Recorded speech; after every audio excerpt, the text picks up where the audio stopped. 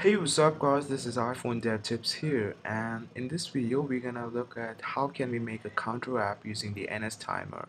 So let's just directly jump into it, and I wanna tell you that this application is gonna be pretty easy and it's pretty logical, so you're gonna easily understand this application. So let's just open Xcode and create an Xcode project, and I wanna create a single view application. Click next, and I want to simply name this app iTimer for now, and make sure the language is set to Swift and the device is set to iPhone, and make sure that the use core data option is disabled, and click next. And I want to create the project in any location that you want. Okay, so we are here into application. So this application that we're going to build is for iPhone 5, mean the iPhone 5 screen size, so iPhone 5 or 5s. I'm just going to select 5s. And okay, now since we are in the project, the first thing to do is go to main.storyboard and click on this.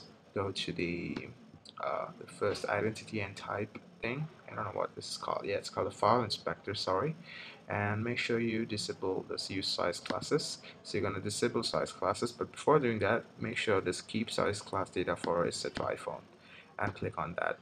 Disable size iPhone classes. So this gives you an iPhone 5 size. Okay, now let's just add the elements in here. So the first thing that we're going to add is a navigation bar. So just find that, here it is. So I'm going to open that, double tap on the title to change the title. So I'm just going to make that as iTimer. Cool. Then the second thing that we're going to add is a toolbar. So just search for that. Where is it? Here it is. Okay. Then we have a small button at the uh, left top, sorry, the left bottom corner of the toolbar. So I'm just going to double tap on the toolbar and not single tap, because if you notice, if you single tap, it selects the toolbar and not the button. So I'm just going to double tap the toolbar and go into the attribute inspector and and I'm going to change the identifier in here. So I'm just going to change the identifier to play to get the play button here. So double tap attribute inspector and then identifier to play. Then the item changes to play button or play icon. Then I want to add a flexible space bar button item just to place the items pretty flexibly rather. So I'm just gonna add a bar button item next at this area, and I'm again gonna double tap and make sure you do not single tap. And after double tapping, go into the attribute inspector, and this time set the identifier to pause. Okay, now once you do that, it's gonna get you the pause button. Okay, now we are done with the toolbar, and there are only two things to add. One is the label for our counter app, or the stopwatch. So create a nice big label.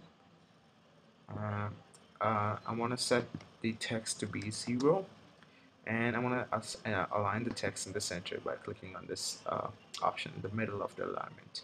Then I want to change the text size to 100. Okay.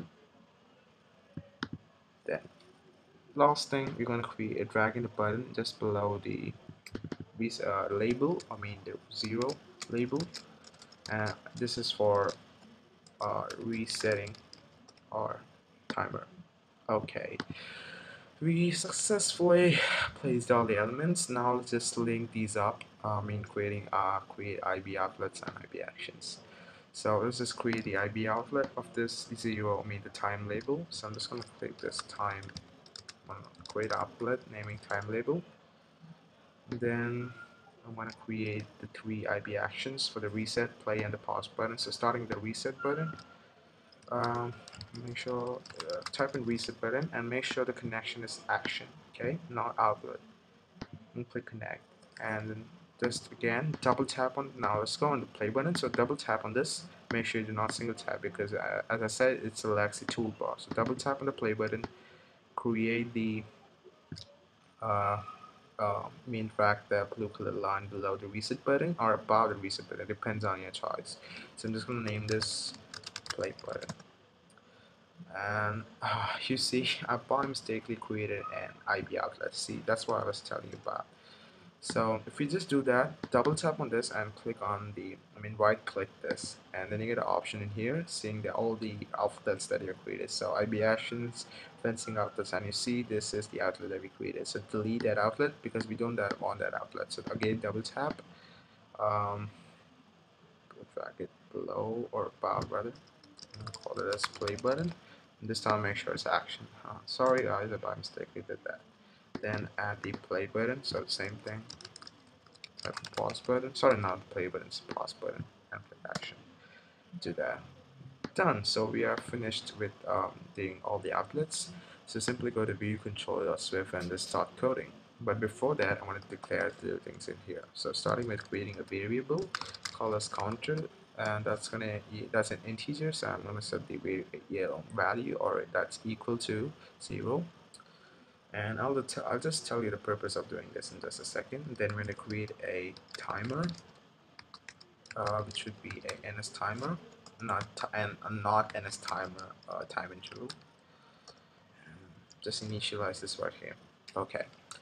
So why I have set up this variable counter, which is an integer, is we can use this to count up the time once we click the play button, and this would help us to count up the time every 1 second because we're gonna schedule the timer in that way. So what we're gonna do is in this video load function about the load, type in time label, which is the label which is gonna count up dot text is equal to string. Type in string with these within these parentheses, or sorry, brackets. I don't know what these are called. Just forgot for a second, and type in counter inside that. So what this line basically is that we are setting the time label, that is the timer. The time that is 0, 1, 2, 3, anything is gonna be uh, the time, or rather the value that's set in the counter. But since you know that the time label dot text needs a string and the counter is an integer, we're going to convert that counter to a string. So to do that, you just type in string and add those two parentheses, and inside this two parentheses you're going to type in the uh, basically the integer value that you're going to convert to a string. Okay, so once it's done, let's just start programming for the play button. So what's going to happen once the play button is pressed? So once the play button is pressed, you want the timer to start. So I'm going to say the timer is equal to ns timer dot schedule timer with interval, and make sure the second option with the biggest one with selector and other stuff. So that amount of second this timer is going to run is 1 second, because we're going to load up the value every 1 second, and then the target is going to be self, and then the selector is going to be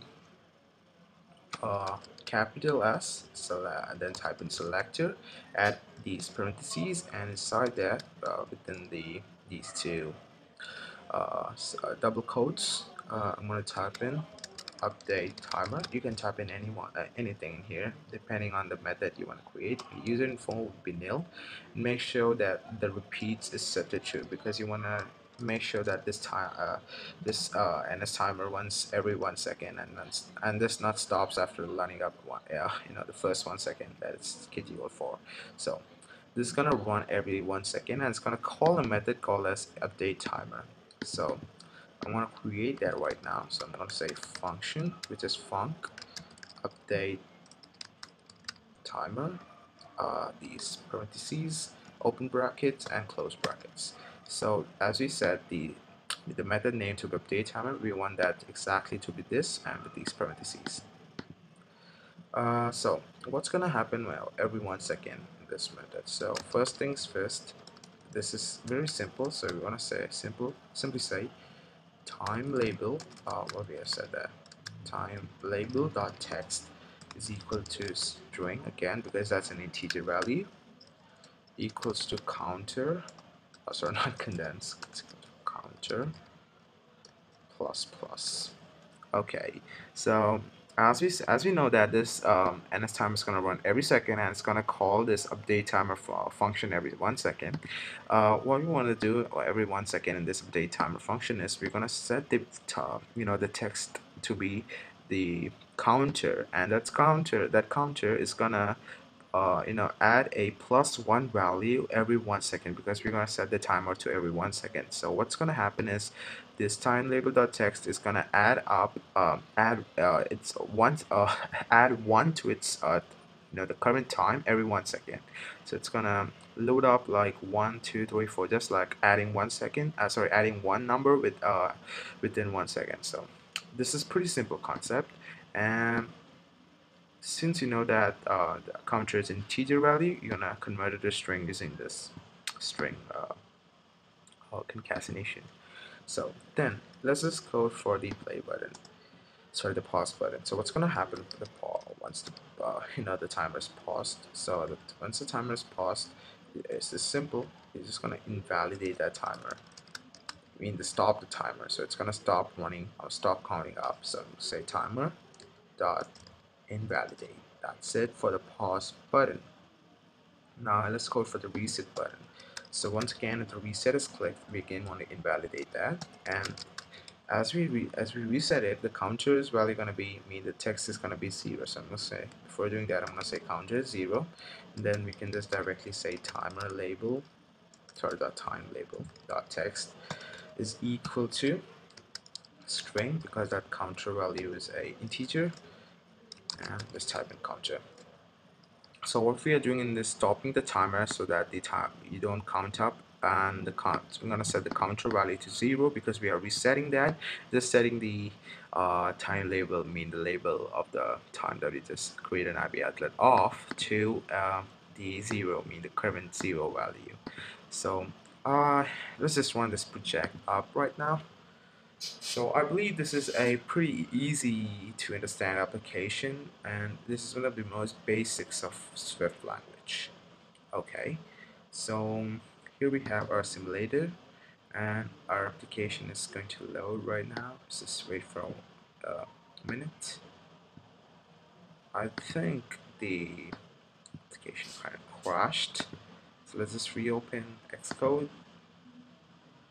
And yeah, here's our app. So let's just click on the run button. So it's very simple, application simple, and I believe you have understood all the codes. So let's see if our simulator is running. So here's the app iTimer, and it's going to run, and here we have it. So let's just click the play button. Yeah, and we have our timer running. So let's test the pause button. So once you click on the pause button, the timer stops. And if you click on the reset button, it goes back to the 0, and it's gonna start. We can start again by clicking on that. Cool. So I believe I haven't understood anything since I just repeated this again and again, twice, I believe, because that's just for you people to understand this application, because this is a very simple application, and it's the most, one of the the basic information about Swift. So thank you guys. Come meet you in my next video tutorials. And I want to tell you guys, I'm also going to do a series on how to make a to-do list app. It's going to be pretty amazing. And again, we're gonna do logical coding in there. So it's not way too depth into the Swift language, but it's the logical coding. So thank you guys. I'll meet you in my other videos. Hola, yeah.